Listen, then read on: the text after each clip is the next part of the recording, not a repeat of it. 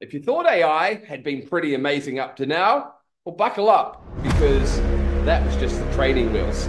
That was the introduction level to get you warmed up to the concept. GPT-4 will soon look like an archaic dinosaur with where we're going, and that is into the era of agents. Yes, we are on the cusp of a brand new era in AI.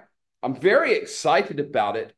And today I want to explore how this is going to change things, why I'm so excited, and finish with where I see the opportunities that we can begin positioning for now to take advantage of this big change. So let's begin with the question, what is an AI agent?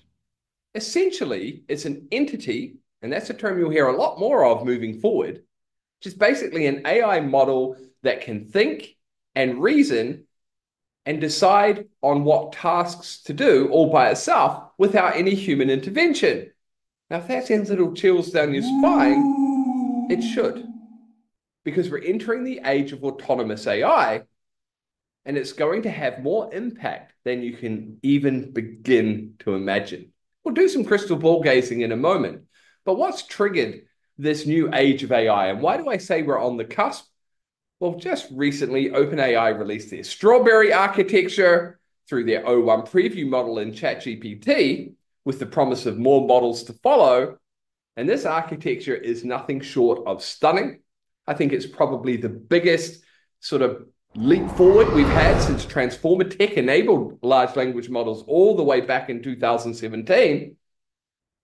And this new technology, this new architecture, enables AI to act autonomously, to do its own thinking and reasoning.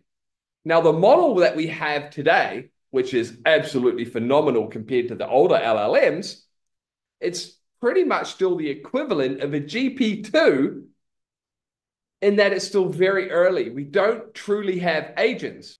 But OpenAI also launched something else a few days ago that, if you look carefully, gives you a clue to where things are going. And when you know what's coming, you're better able to prepare. They launched Advanced Voice, which is a standalone model which can interact with you. I used it last night to have a discussion around the topic we're talking about today, and it absolutely blew my mind before it crashed. But it gives you a hint into the beginnings of personal agents. An agent that you interact with that gets to sort of know you over time and becomes more and more valuable to you as it learns your preferences, your style, your requirements, and more. And we need to start thinking about what that will mean and how it will change the way we use AI. Right now, we have to do prompt and response, but soon we'll be able to give an instruction.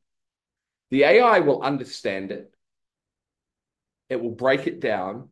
It'll think through all the different approaches it can go. And then it'll start performing. So imagine now we have a personal AI. Well, that agent will want to go and speak to other agents to conduct its tasks. So if it needs to book a flight ticket, it will want to speak to an agent that belongs to a business that sells flight tickets, or it'll talk to an agent via API to figure out what flights are available before it'll come and report back to me with its answer. So agents will become interoperable and they'll be able to speak to each other. And that opens up a fascinating world and gives us a bit more of an insight into what's coming. Now, let me make a prediction that is out there. The internet, as we know it, will die. Big claim. But let's consider this through the lens of what we have today. So let's say you're in business, you have a website, people can come and visit that website through finding it through search engine or content or ads, but people visit that website, get the information they need, they can purchase, they can do all these wonderful things.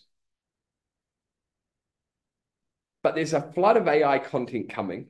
As more and more people embrace AI, we're going to see tsunamis of content wash over platforms like Amazon, the music platforms, blogs. There are millions being printed every week. the internet is going to become inundated with AI-generated content. Search engines are going to become less and less effective. It's going to be harder and harder to find what you need. But now imagine agents. And let's look through that same scenario. So rather than a website, you'll have an agent that has all your information.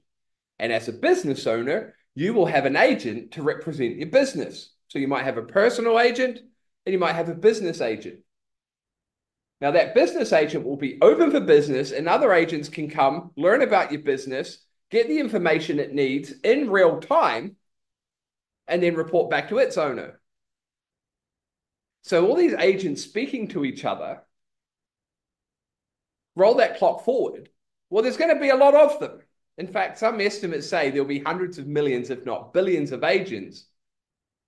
And if these things replace websites, then the internet as we know it won't be as useful.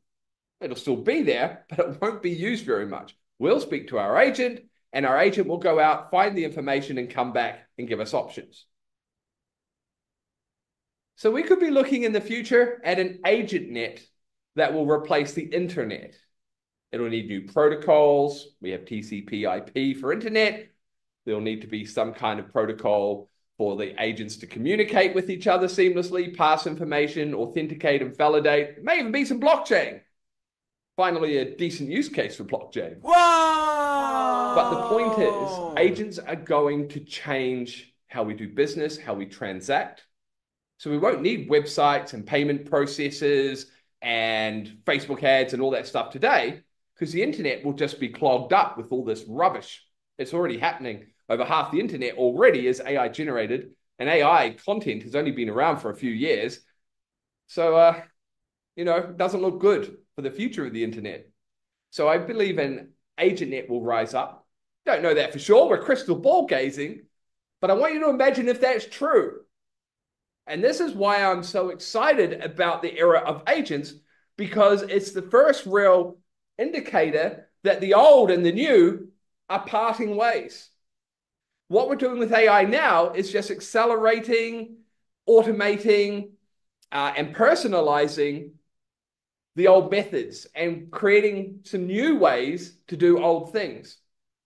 And it's been absolutely phenomenal. The things we can do with AI today, especially at the deeper levels, are quite mind-blowing, but it just scratches the surface of the agent era and what it will enable in real time. As we saw with voice from OpenAI, it is already feels like having a personal AI to bounce ideas around with. Now imagine that AI can go out and do things autonomously as that new architecture takes hold, and we go from the GP2 level of these new models to the GPT-4 level. And that's all going to happen in the next 3 months to probably 2 years. We're going to see absolute chaos in terms of the way things start changing. So where are the opportunities that are going to arise from this era of AI agents? And what should we be doing today to prepare and position to take advantage of these opportunities? Number one, start learning where we're at with agentic workflows. That sounds very complicated, but I'm talking make.com, Zapier, where we can string together various AI models to simulate what an agent will be able to do. So if it needs to do 5 tasks, you can create an automation with AI1, AI2, AI3, AI4, AI5, and each one has prompt engineering that tells it what to do. And through these workflows, you can automate and do a lot of incredible things. Now, these things are pretty cutting edge, but they're going to look like child's play compared to what's coming. But getting your head around it and sort of familiarizing yourself with the sort of steps you'd expect an agent to take, this is where you should be looking. 2, there's going to need to be a lot of infrastructure built that is going to enable agents to talk to each other. We're not just talking about the physical agent net and the protocols that will allow them to communicate and check reputation and do all of the things you'd expect an agent to do. But at an even simpler level, businesses are going to need to be able to buy or rent agents. So there's going to be services that people will be looking for to have agents built, trained, and deployed with iteration loops and all that fun stuff. So there is a lot of opportunity just in the education, building, training, and delivering agents, let alone getting into the platforms and the marketplaces that people will be looking for, which could over time evolve to a new way of search. Very exciting to consider the future, but it does get a bit hazy the further out we go. 3, you should start learning everything you can about AI agents, because this is the direction AI is going. And this is why I'm so excited, because we're on the cusp of a real revolution in AI. All that promise that we had before is going to start coming to fruition through the agent era. So learning about these things, and even perhaps starting to create content around this topic, will help you start positioning yourself as someone who's on the cutting edge and can potentially help other people either build, deploy, or train agents in the future, or just learn what it's all about.